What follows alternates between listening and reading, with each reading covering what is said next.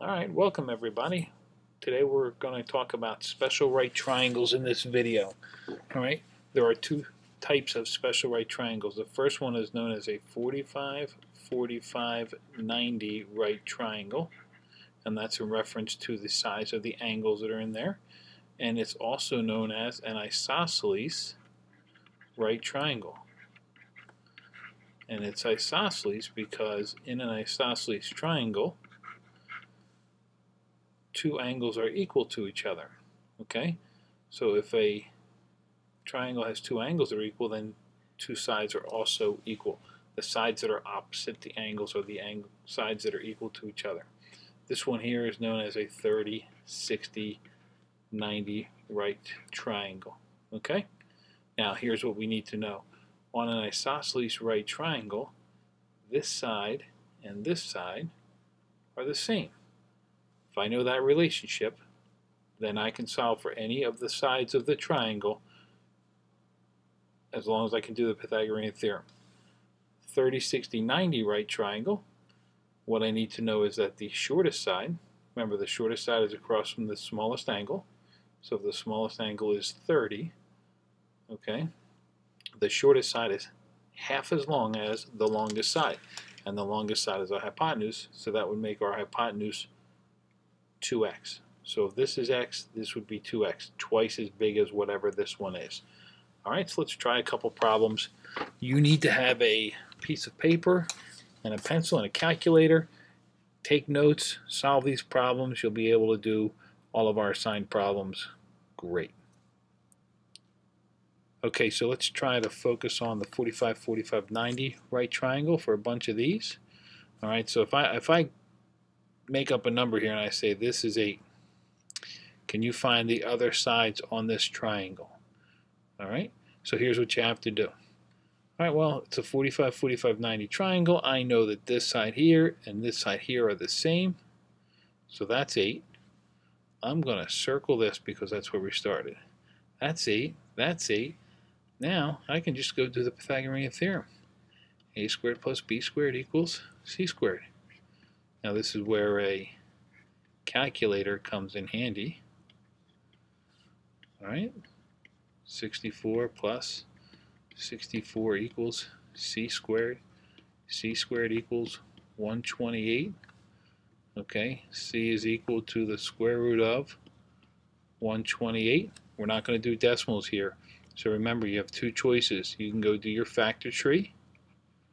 Okay, do your factor tree and just keep breaking this down. Or you can do the other method we learned when you're looking at your table of perfect squares.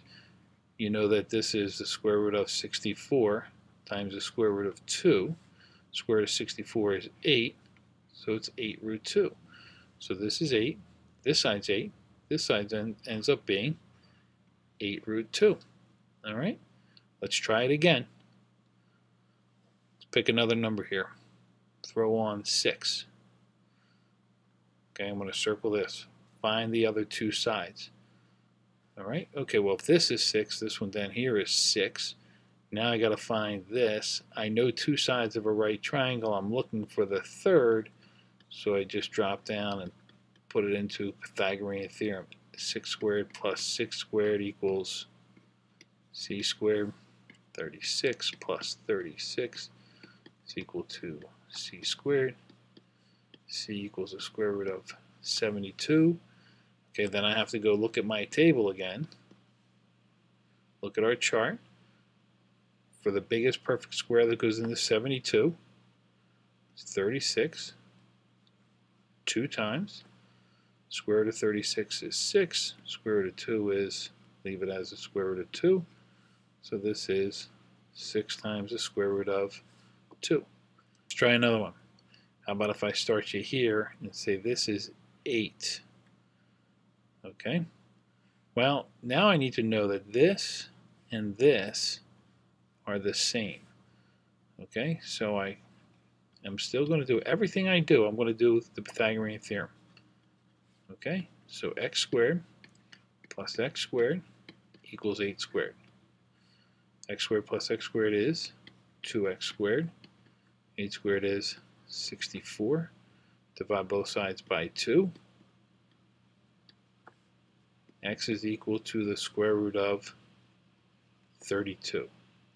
Okay, square root of 32 is not a perfect square, so I go back and I look at my chart for the biggest perfect square that goes into 32, and that's square root of 16 2 times. Square root of 16 is 4. Square root of 2 stays like that, so it's 4 root 2. Now a lot of people will recognize a pattern, and that's fine if you recognize a pattern, but it all boils down to the Pythagorean theorem. Okay? Let's throw another number on here. Doesn't matter, I'm just going to go with 14. So 14 starts here. This is x. This is x. Okay, see if you can fill this in. Hit pause right here. See if you can finish it up.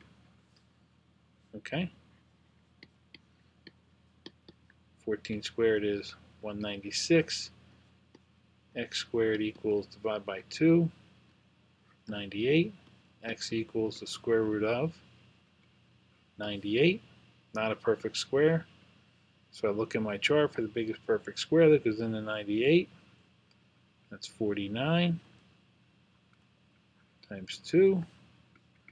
X equals 7 root 2. So this is 7 root 2 and 7 root 2. 3 root 2. And I said, hey, can you find the other two sides of this triangle? Sure. If this is 3 root 2, then this one automatically here is 3 root 2. Now I want to find this.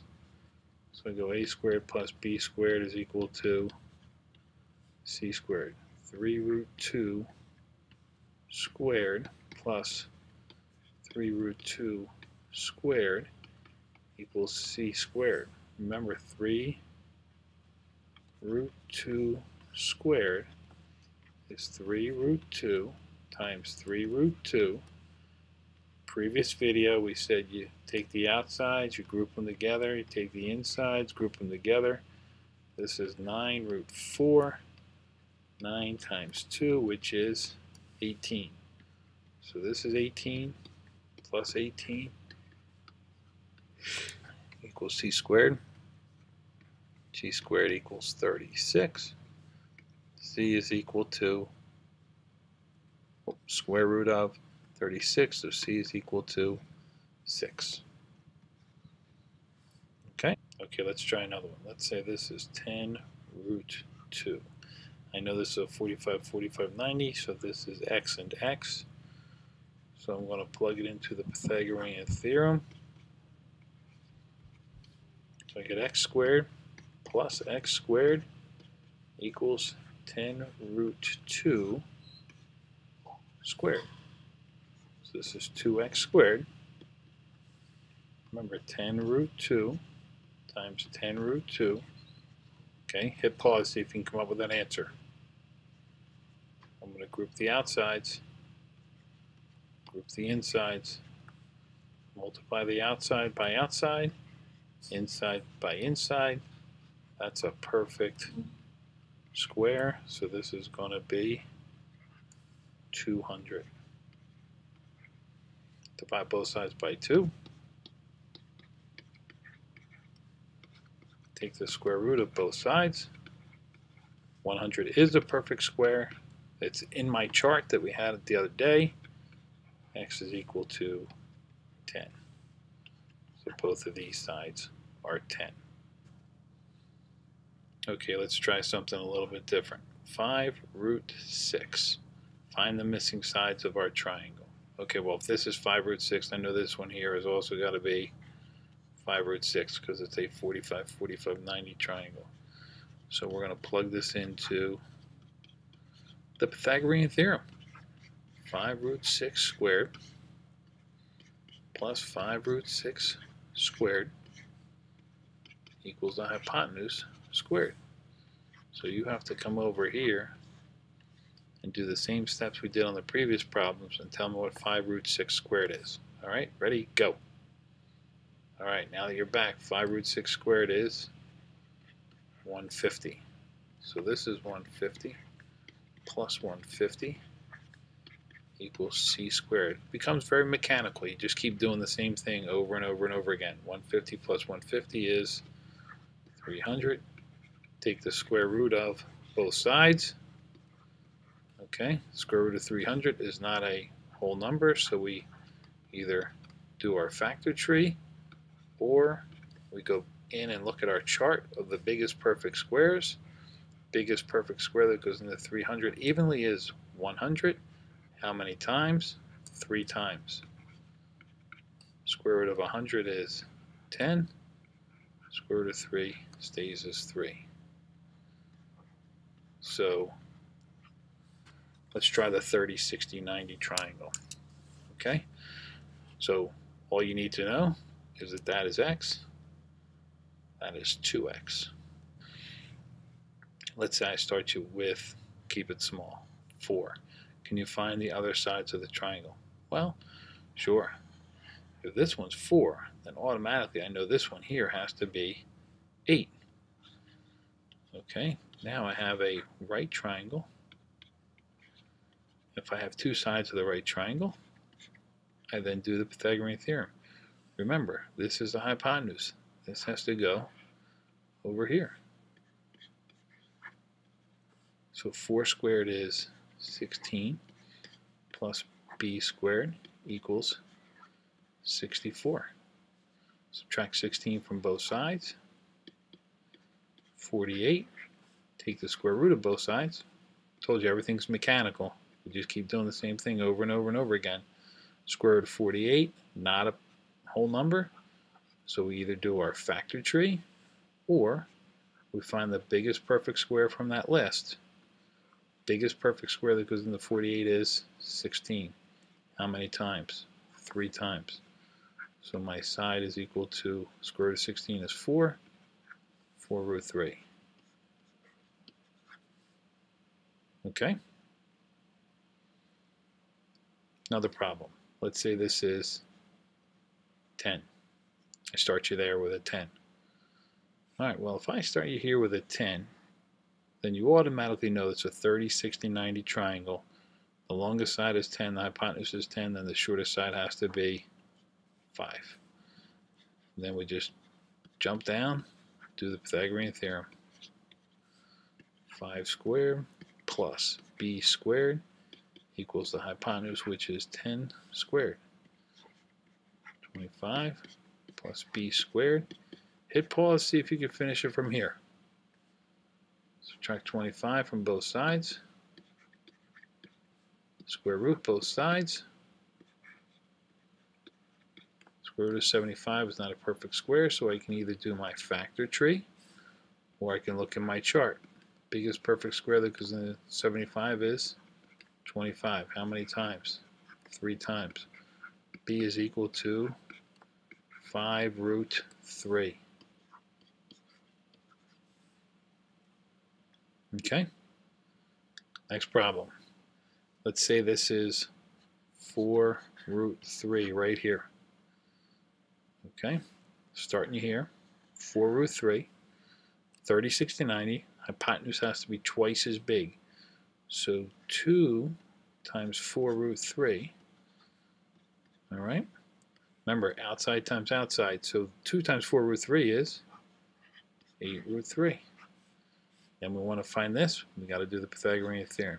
A squared plus b squared equals c squared. So 4 root 3 squared plus b squared equals 8 root 3 squared. So come over here and do this.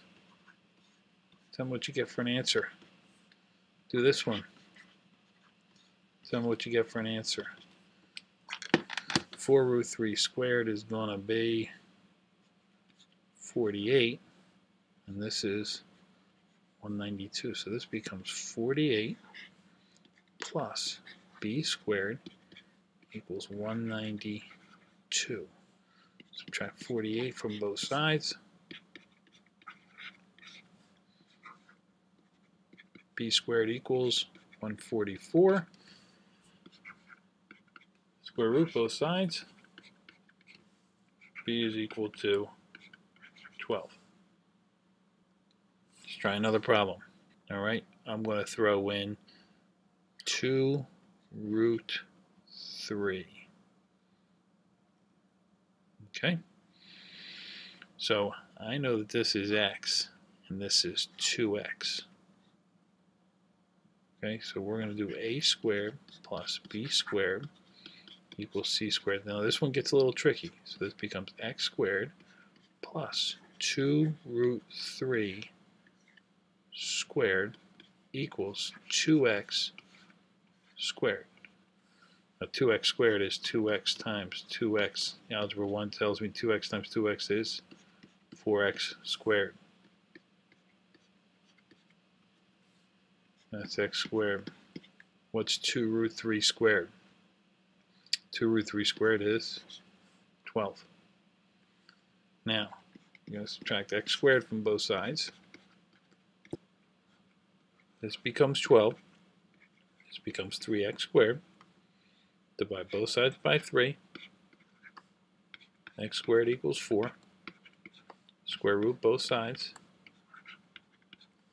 X is equal to 2.